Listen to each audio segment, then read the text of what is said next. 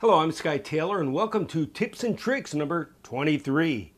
Today we're going to talk about the mystery of this little bag of wood that comes attached to the back of the canvas.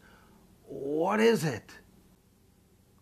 The first time I saw the wood wedges was in the 60s and came up with the conclusion they were tiny pieces of firewood to be used to incinerate your painting if it came out bad and just plain old stank.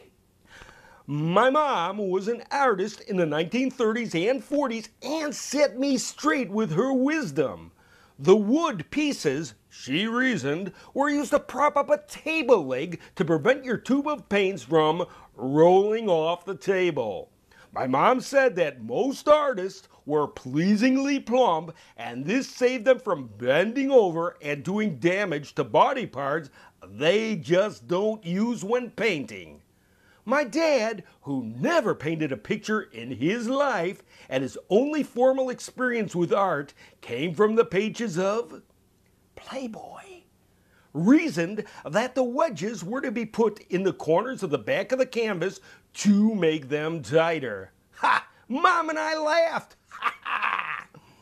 What did he know? 30 years later, we found out Dad was right. Mom said Dad was never right, and she took it as a sign from God to quit smoking. The table now wobbles as we collected all the wood to tighten our paintings. The moral of the story? Don't read Playboy. Well, we figured out that these little wood pieces, they're called keys, are designed to be put in the back of the canvas in the corners to tighten it up. Well, what's the right way to do it? And what's the wrong way to do it? Well, technically there's two ways to put these keys in. Neither of them are really wrong, but technically, if you go back to the old masters, they do it a lot different than some of these videos that are out showing their way of doing it. I see some canvas companies showing a certain way of doing it, and technically that's not what the old masters did. If you Google it and you look at the back of canvases, you'll see that the way that I'm going to suggest is probably the correct way to do it, although you'll probably get the same results either way. So technically you're not wrong, but if you want to be kind of a little bit more right, old master right, I'll show you the way to do it. Why don't you peek over my shoulder? Now, I just want to tell you something. I very rarely get canvases with these wood keys on it. I just don't, not too many of them. So these won't even fit the canvas I'm going to show you, but I'll show you different ways, if you peek over my shoulder, on how to put these in. And all you'd need would be a little ball peen hammer to pop them in. So, but peek over my shoulder and I'll show you the different ways on how to put them in. Okay, we have a canvas here and I'm going to show you how to put in these wooden keys, the proper way to do it. Now, if you turn the canvas on a corner here, you're going to see that there are two slots, one below and one above.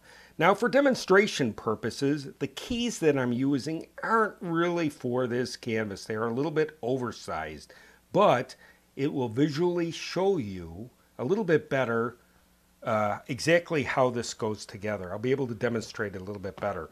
Okay, what do? Now, many videos are out there that will show you how to put the wooden keys in, but are they correct? Not really. What they're showing you in the other videos is this, and if you're doing this, you might want to reconsider. You take the long end and you put it in the back hole, like that. You take the other long end and put it in the top hole, like that. And you pound it with a ball peen hammer on each side. And what that's supposed to do, and it still works, it does still a very good job, it separates the wood right here, leaving a gap. And when it leaves the gap, it actually stretches the canvas. But is this the right way to do it? Not really. A lot of the old masters do it this way. Now you could choose any way you want to do it, but here's the way I would do it. Okay? me show you the hole here. You take the small end right here and you turn it toward the canvas and go down and hit the back hole. You see how that goes? It's sitting on an angle like this. Then you take this other small end right here and you run it along this way and go in the top hole, just like that. So it should basically look like that when you are done. And then you take your ball peen hammer and tap this in, tap this side in until you get the gap, and it stretches the bars to tighten up the canvas. And you would do this all the way around. This is what the old masters do. Now, if you want to tighten up canvas, there's even an easier way. And if you don't want to use these, you don't have to, but it looks cool. It gives it more of a crafty look, looks like a real great painting. You know, like good quality painting when you do it the right way. Now, if you want to tighten up your canvas, there's another way to do it. If you have saggy canvas, spray the back of it with water. Then take a hair dryer and blow it dry. And what that does is, because cotton will shrink with the hair dryer, it actually tightens up the canvas. So you can tighten up canvases. And if you get a little bump on the other side of the canvas, same thing. Spray your water on the back side of it and take a hair dryer and blow it dry. It will shrink.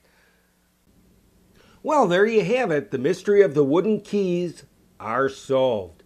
Now, whether you choose to do it like the old masters or do it like the canvas companies want you to do it, it's your choice. Either way, it's going to work. But the old master way is just a little bit more aesthetically pleasing. And like I said, you don't have to use the wooden bars if you don't want to. Hey, personal choice.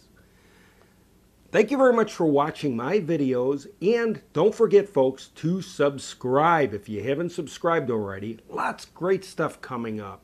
We're going to do some painting demonstrations and just lots and lots of information you don't want to miss out. If you liked this video, give me a thumbs up. If you hated the video, hey, give me a thumbs up anyways. Thank you very much. We'll talk to you real soon on the next Tips and Tricks. Cheers, folks. Bye.